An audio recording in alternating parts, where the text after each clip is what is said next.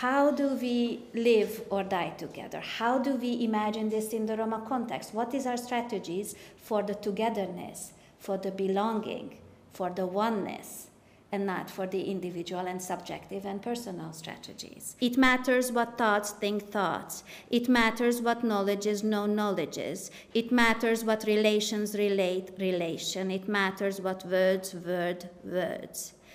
This is Staying with the Troublemaking Kin in the Stulu Scene by Donna Haraway in 2016.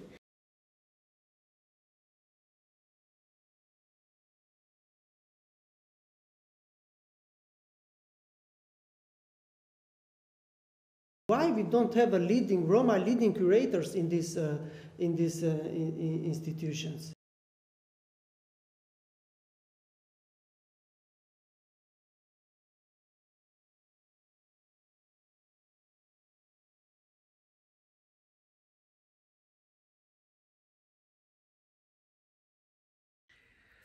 Hello, good afternoon. I'm Hedwig Fijen, Director of Manifesta, and I'm super delighted to announce that Manifesta, the international foundation, is the initiator of Europe's nomadic biennial, and also for the first time we initiated a new project called the Western Balkans project, which is a collaboration between the city of Pristina in Kosovo and more than 12 partners in the Western Balkan, due to the opening of our large biennial project this summer, the 22nd of July 2022, and it lasts for 100 days till the 3rd of October. And what is so unique about this collaboration is that it's the first time that this interregional and interdisciplinary program is being developed bottom-up and in a participatory, inclusive way, with 12 completely different partners, interdisciplinary in the outreach of organizing and combining from libraries to site-specific new commissioned artistic works, to conferences, to research and knowledge development and education projects. And an integrational objective of this project is to open up the Western Balkan to create more projects that breaks the confines of isolated cultural infrastructures and networks. This is also part of what Manifesta tries to do, and that's especially what we hope this network will achieve. Not only to present it in the array of Manifesta 14 activities, but maybe even to sustain after the closing of Manifesta 14 in a post-Manifesta period. Liking architecture and urban planning, human rights, arts and culture, Manifesta 14 Western Balkan project proposes this kind of plethora of diverse activities in 2021, when we already started in 2022. Ranging, as I said, from cultural in-depth research, expert tour conferences, exhibitions, but also like other far more interdisciplinary events across the region. And this partner network, which is very much promoting the politics of care between the different communities in the Western Balkan, also to stimulate a much more cross-border network where knowledge production and local expertise can thrive. And this is mostly towards this kind of transition from Manifesta, not only to focus on exhibition making, but also to focus on knowledge production, research, and long-term collaboration between projects. The activities in the development process resulted in close collaboration between Manifesta and 9 partners from the Western Balkan, like the post-conflict, I'll give you a few, the post-conflict Research Center Sarajevo, Thermokis in Pristina, Museum of Contemporary Art, the Moka in Skopje, Gwendra Harabel in Tirana, the Institute Pogorica, NGO Active in Kosovo, Maidan DEO Hestia Belgrade, Kosovo Architecture Foundation in Kaf, in Pristina, the Institute of Contemporary Art, the ICA, in Sofia, and the European Roma Institute for Arts, Eriac and Culture in Berlin and in Belgrade.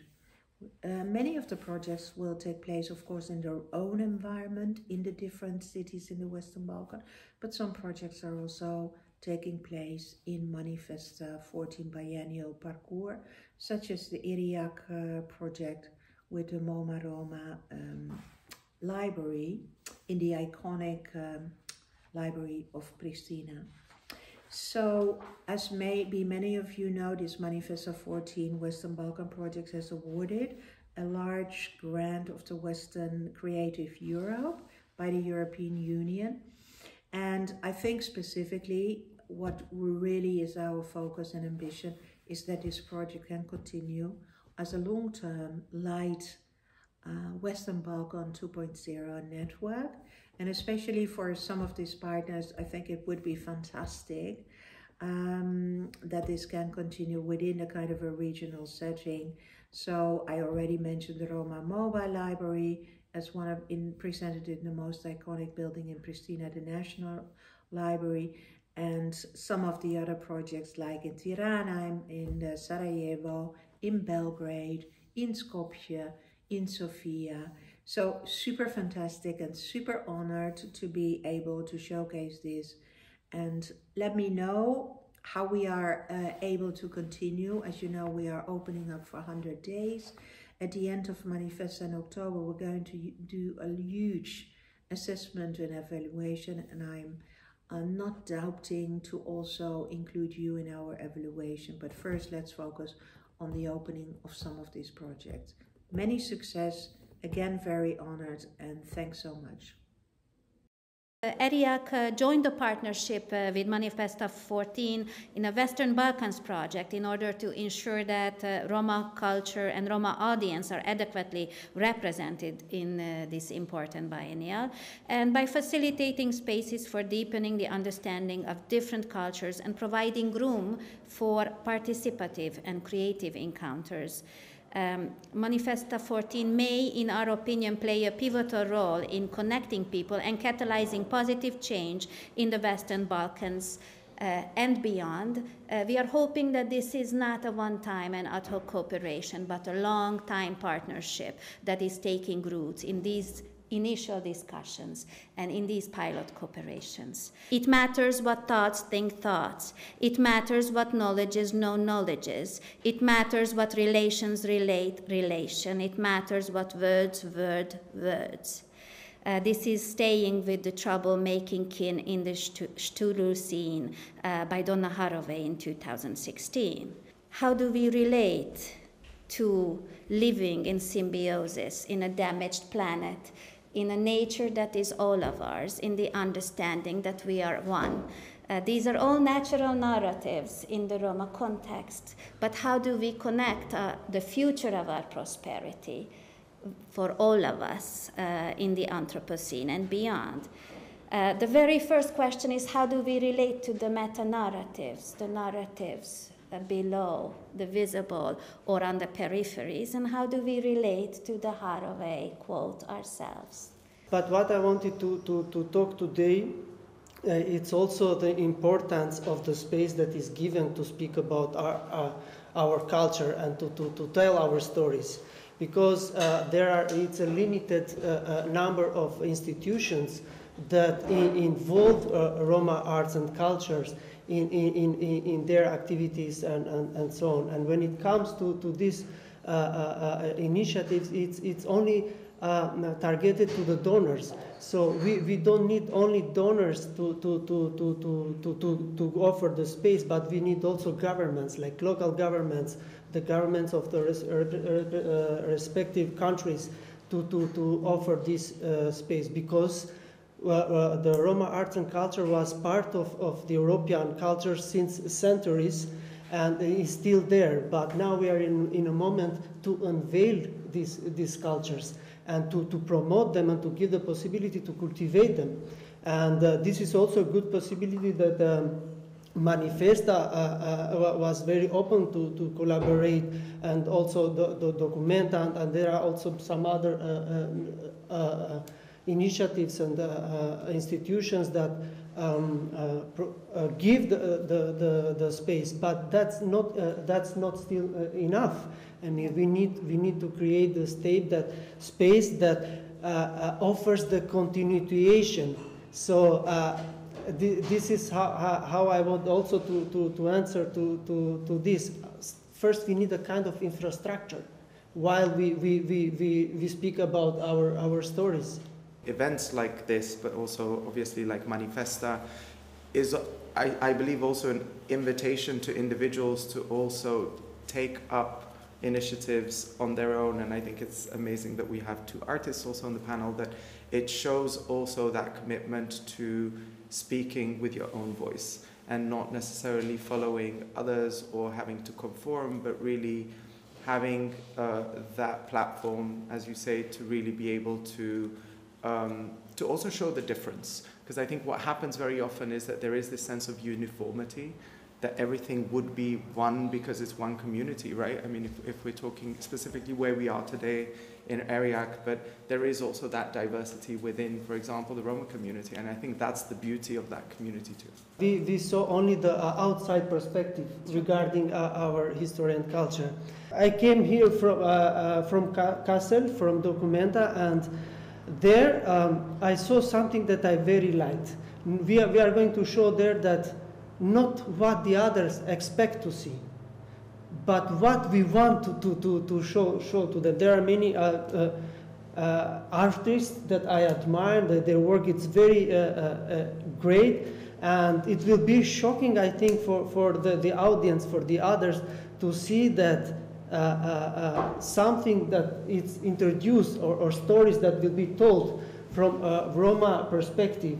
There is one note that really stuck with me, and this is how we tell stories that destabilize the power and also majoritarian narratives. And you're sitting here because you're experts of this strategy.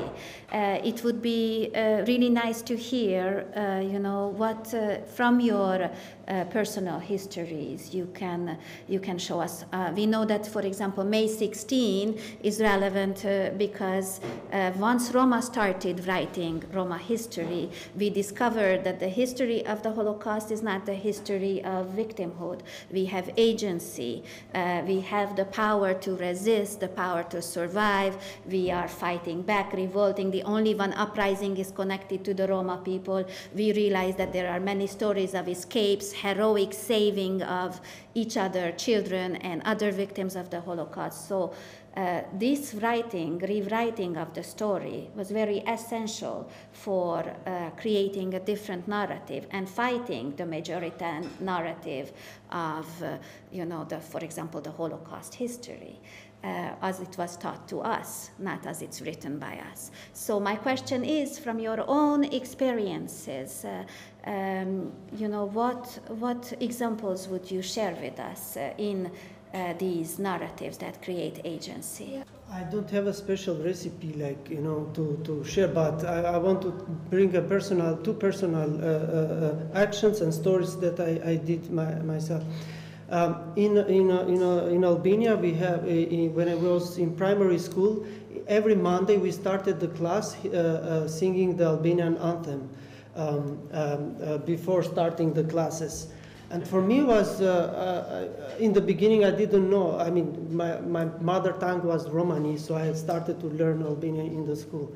And was interesting for me that, and what I did, together with my family in my school, in the same school, we started at a Monday with both, with Romani anthem and with Albanian one. It was the first school, and they were like 6 or 7 years ago, and now in all those schools that are in the city of Fijen and some others, they are organizing for 8th of April the same thing. They start with the symbol, and they organize cultural activities regarding the Roma, the Roma culture and history, which was nothing in our school.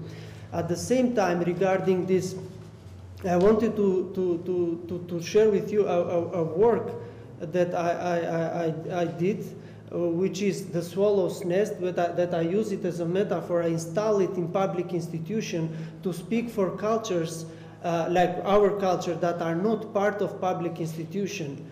Although we are living for years, for example, in our countries, we are not represented. If you come, for example, in Albania, you don't see nothing regarding Romani culture in the National Museum. So this is also in other countries as well. I mean, you have small initiatives, but that does not prove nothing. So, I mean, I'm still in what I said in the opening of the discussion. We have a lot to offer, but we need the space. We need the space to talk about ourselves. Although, I mean, we were part of this European culture where we took and we gave and we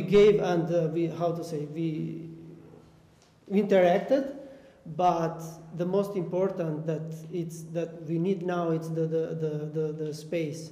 Have a personal story and have a personal initiative and go for it. I think that there is no other recipe except for be ambitious, be curious. I think some things that I was just writing up is that take the space. I mean, I think, the space is there. You have public space, you have online spaces.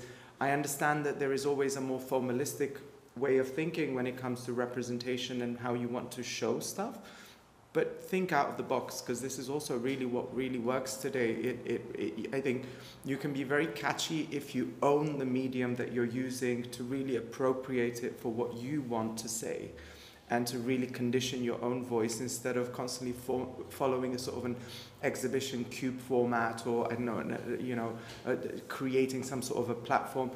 You are that platform. And I think that's great about this. I'm actually really happy to have heard this, because it's, I think it's that sort of enrichment. And I'll tell you my personal example. So obviously in the introduction, there's Prince Claus Fund and there's, the Netherlands, but I'm from the Balkans. So the reason why I'm here also is because there is a personal commitment to it.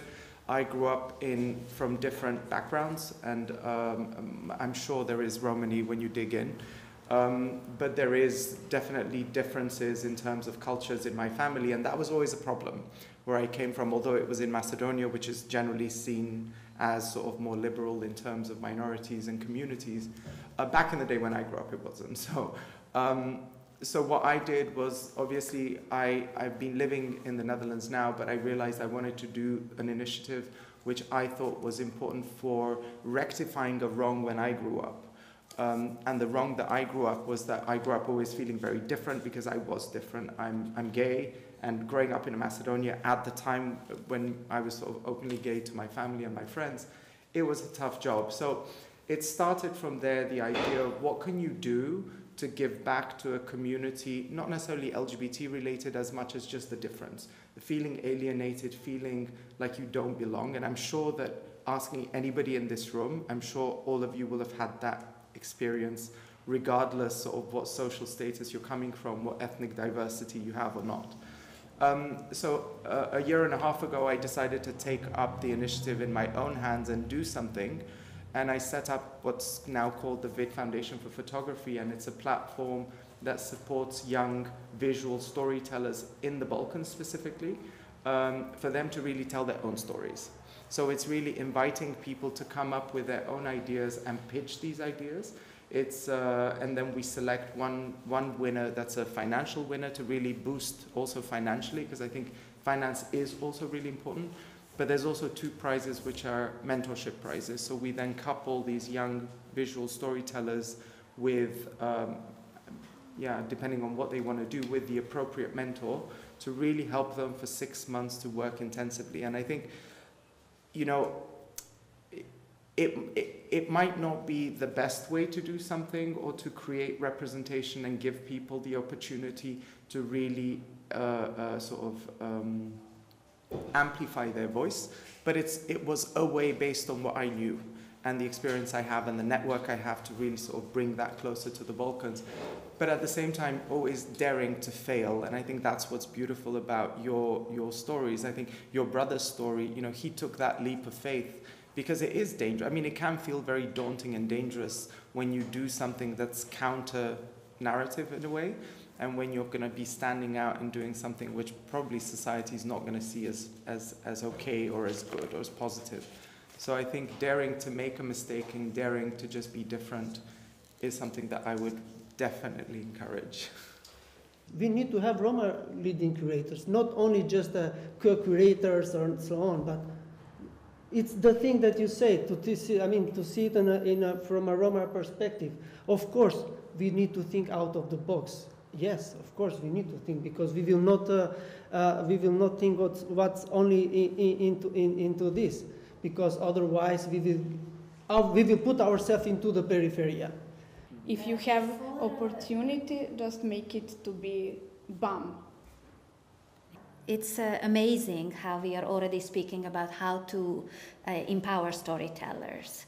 You already addressed infrastructure, and you're excited to talk more about empowering storytellers, but the arch of this discussion, after your subjective experiences, requires another angle. So if you allow me, I will go back to, again, Manifesta and Donna Haraway, and also May 16th. Haraway and also Manifesta explains that a real radical change to reconfigure our relations to Earth and to ourselves requires, instead of the autopoiesis and the self-making, we need to have the trouble of imagining living together. Just like May 16th was about living or dying together.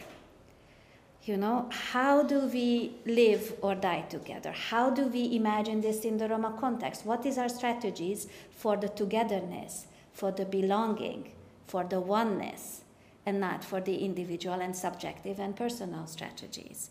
And I believe that this is exactly the Stulucene and the Anthropocene idea that Manifesta is playing with. How to imagine living and dying together on a damaged earth, and will this prove this idea of imagining this prove more conducive to the kind of thinking that would provide a means to building more livable lives? How do we think about prosperity for all of us?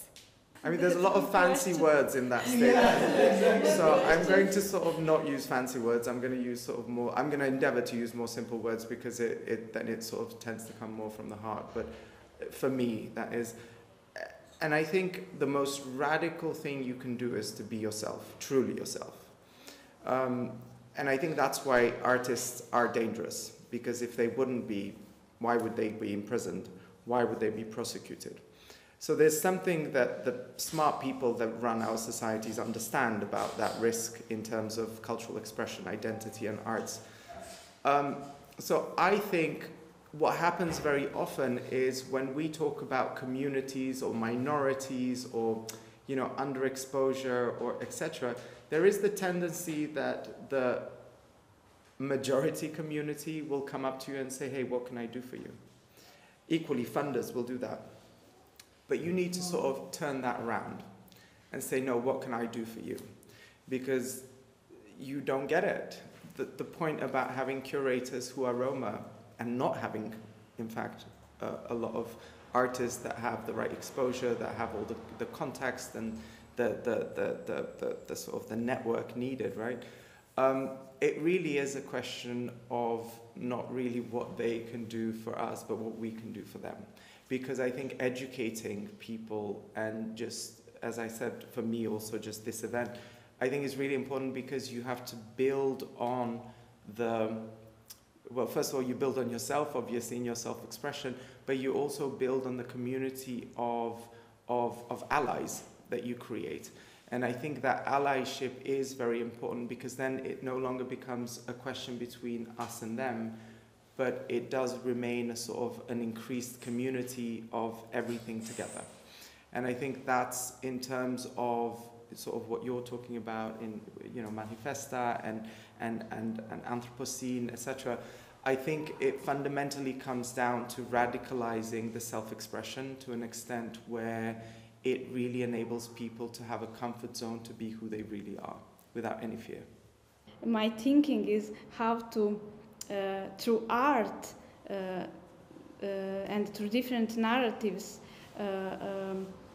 provoke majority that change their thoughts about Roma people who are actually, I don't know, who they are living in a dehumanizing environment. Okay, I am here where I am. I am a PhD student, and I am live in with others in a multicultural, intercultural, not intercultural, but multicultural environment. But what about others? Okay, what I can do, like a Roma woman who approach this level, what I can do for my people who are still there, where are they? Like artists, like journalists. So I can, in my point of view, I can make reportage who represent different narratives about Roma people, for example. I also think that your work with the youth is extremely important. I was hoping that you will share some of those strategies of how you create this idea of we are one when you are working together with disadvantaged youth. And then the bigger question, of course, of this, the beautiful words that I quoted from Hedwig, really is how do we understand, our oneness with the majoritarian strategies. And to you, Saad, as well, you have many artworks who speak about our knowledge about the universe, our Roma traditions in the contemporary art context. Like you take clay and you show the ways that they were applied traditionally in the Roma context and share this knowledge and contribute this knowledge through the channels of contemporary art and contemporary art genres to the majority, starting from political strategies all the way to beauty and facial expertise. So, it's really important, I believe, that you use contemporary art to channel your knowledge towards the oneness, towards all of us. I cannot say it like that, whether we need because the question is like very strong, like whether we need a radical action to do something in this togetherness and so on. But we are actually doing in our daily life as Roma. We are giving and taking. Contribution between one another. And also regarding, for example, my work, the work that I do, and you quoted one of them that I use this special kind of mud and taking the position in the government where and the fear internal fear that I had always, that once I get this position, what I'm going to do? Am I going to continue the same activism, or am I going to adapt to the system? So I'm doing this work, and one of the women that is on that performance is my mother. And who else beside your family wants you to become cleaner? So we take this kind of shishik, and they are in my office, and they cover me in that kind of mud as a mean to keep me safe. So, but the word mudding in the political language in Albania is used as something insulting. So I'm using this kind of mud for purifying. And so to giving the message, so although I am here in this institution, that doesn't mean that I will adapt in this on the comfortability that the institution says, because the mindset is once you go there, that means that you're gonna adapt. So, but as I am coming from the very grassroots, I come from a village. I come from a Roma family, which is not rich, and even not middle. It's not middle class. It's a poor. With the full all the meaning of that. So, and I'm going to this institution. I think I already sent a message. To the society that I live there, and also this works talks about it. So I am making this culture part of the others. And also, for example, the other word that I want to mention here is I don't have borders to protect, which is a word that was conserved in Roma families. And I'm taking this sentence and I offer it to everyone to make it theirs. So taking into the account in the political situation that in every country is the war in Ukraine and also on. So we are having a role, we are contributing in interacting between in this togetherness that we are living, and what you're talking about. It's not just a question of sort of speaking out and asking people, you know, what can I do for you? It's a combination of things. And I think it's also a chicken and egg story. Where do you really start? And I think that it doesn't always mean that if you come from a certain background, you can't make it. And I think it's great that you are that living example. But I think it's also amazing that people can look up to you, for example, and everybody who is more actively involved in any issue they believe in, and see an example of who they can become. And I think in representation, association to somebody like that is important, whether it's tone of skin, whether it's name that you have, whether it's the way that you speak about what you believe. I think you guys, generally, both of you or three of you that are here, and I think continuing to sort of give a platform to people to be able to really show their representation, affiliation, but also the invitation to actually be participative in the work that you do, to really engage with the community is important, because it demystifies also this idea of, oh, them and us. But I think that's why I think it's also a lot about what can you do for the majority that really has that mindset. And I think that that's something that, whether you like it or not, people are educated that way from a very young age, and that's the way that you're taught to think about differences and otherness. So I think, I think it's also, I think the fact that people can also recognize themselves in good examples, in successful examples, in inspirational examples, is something that will make people to think differently about just who they are and what they can do. What should we do about that? Do you have any idea how we can fix that? How we can put some Roma role in some Serbian or Albanian or Macedonian film, but like we can represent that Roma are equal with others? For example, like Roma doctors or Roma some business manager or something like that. I started a research regarding Romani people in the cinema in Albania, which was never published and still never finished. But during the process and the interviews in the archives, the film archives, I have understood a lot. But we need this kind of research to be done. Why? Because always has been seen as in an exotic way, a stereotypic way, and so on. It's also because the people that are involved in the movies are not Roma. I would say hire Roma people to do the jobs, and you know, you invest in that, because it's not, of course, it's easy to say, it's like, it's always the case with minorities. It's like, yeah, you can't find anyone. Oh, there's nobody really that's that good. There's always somebody who's willing to do the job much better and work much harder, because they know that it's going to be an opportunity.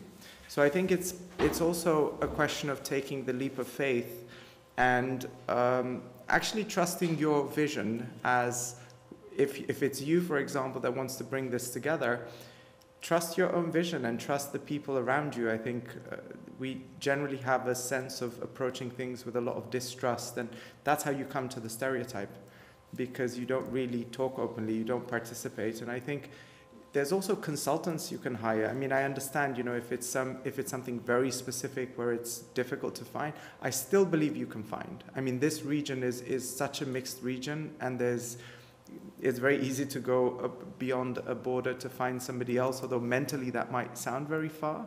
I think there's different ways how you can combine that, and at the end of the day, it would absolutely, I feel, add value to what you're doing, and it will be appreciated on both sides of that spectrum, not just within the Romani community, for example, but because it creates a different understanding, it's what puts you in the map as an artist, if it's an artwork or whatever. But there is a lot of talk in the last 30 years what Roma need. And I usually say Roma situation is like a beaten body in an emergency. So you bring somebody beaten all over the body to the emergency, so whatever you do is good. Whatever you do on the body, it's useful. But what is the core? What is the most useful? This is what the conversation has to be about. Because when we start listing needs, it's endless. Nobody can finish the needs. So we don't need the psychology of needy people. And I'm fascinated by what you said about how can we turn the conversation? What do you need from us? And I think that conversation doesn't happen because of a certain, I would say, mentality that has developed among the movements, human rights, assistentialist, social movements, social provision, projects, and so on, that is all about the need. And the area of culture is, I think, the most fascinating because we have given already so much. And we will continue to give because culture works in that way. It's exchange, constant. I'm sorry to bring economics to my question, but in economics, and especially in the area of trade, there is a concept called competitive advantage. So we should ask ourselves, what is the competitive advantage of Roma vis-a-vis those that live with us? This is where your question might have an answer. So what is our competitive advantage? What we do better than others, so others have to take it, even if they hate it. They have to. They might have stereotypes around us. I mean, Hannah Arendt wrote a lot about prejudice in politics as the root of totalitarian regimes and neo-Nazis. And she speaks about not stereotype, she speaks about prejudice in politics. This is where stereotypes becomes dangerous. But what is the stereotype about what we have as a competitive advantage? Arts and culture. And I think there is no question about that. So question might be turned, if we practice the dialogue that you perfectly put your finger on. What would you like us to do for you? It reminds me, 2 or 3 years ago, the manager of Pink Floyd, previous manager of Pink Floyd, came in Albania, and he started to register to this saze, traditional music, which was done only by Roma and by Egyptians.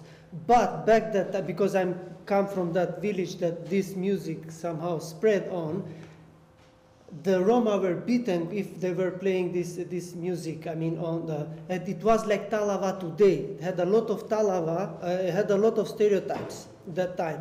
And now, this guy comes and registers and does some activities with that, and Roma are zero mentioned as a contributor and the one that who did this music. And this is shown as only as like, for example, like Albanian traditional music, and there is not mentioned the contribution of our people. So we were already there. I mean, we need the dialogue. I mean, that to happen. But also a little reflection on the media in the movies and so on.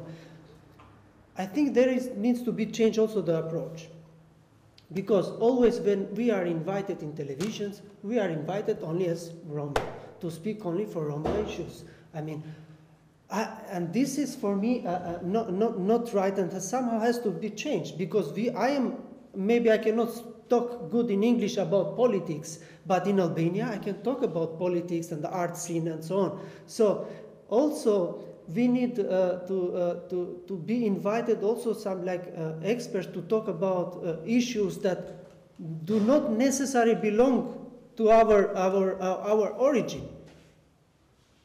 So, I mean, this is like we are framed always into a box that it's, okay, we have those, we have them only for that. Do you agree with the competitive advantage? This is how you slap somebody with their own hand, huh? No, it's a very good question. It's a good question because that's what happens when you're put in the situation to speak on behalf.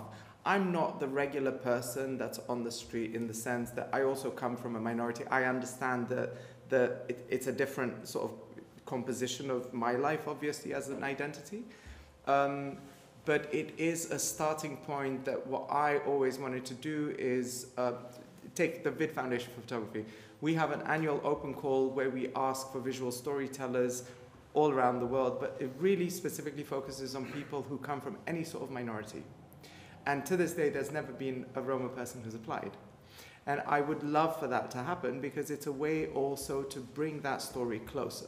So what you can do, I think, is really promote that. And it's not I'm sorry that it sounds maybe shamelessly self-promoting, but it is an opportunity, because I think it's so important to bring that voice out into a domain that will just be very different than the usual domains where indeed you're put forward like, oh, tell us something about Roma issues. No, this will be a voice that you yourself choose to say, what do you really care for?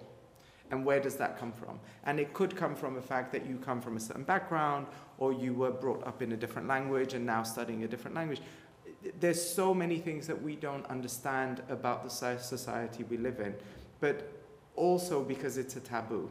So I think my question is, how can we jointly demystify and de-taboo so many things that just commonplace in our societies? But we're blind to it because we see it as a threat instead of an enrichment. So I think that, again, I'm not going to speak on behalf of anybody, because I don't consider myself to come from a majority. And so, no, it's a good question, but it's an answer to a good question. No, absolutely, but I don't consider myself coming from a majority, and it's sometimes very difficult for people to grasp if they see what you look like, because very often there's that sort of obviously stereotype. And I had this discussion once, for example, in the US, when I had to talk about something, and I told them that I come from a minority. I was about to get shot. They were like, what, that you're a white male, whatever. They assumed I was straight, which I was like, but whatever. And it's also deceiving. And I think that it's an invitation to also look at things differently and go beyond your own stereotype. But again, this is something that's at the core of the education that we get in this environment. So I think that there's a lot to be rectified in that sense, to also recognize what it is and constantly correct yourself as moving forward. So I think exposure to things, I think invite more people to be part of events like this. People who potentially are your allies, but they're simply too ignorant to know it.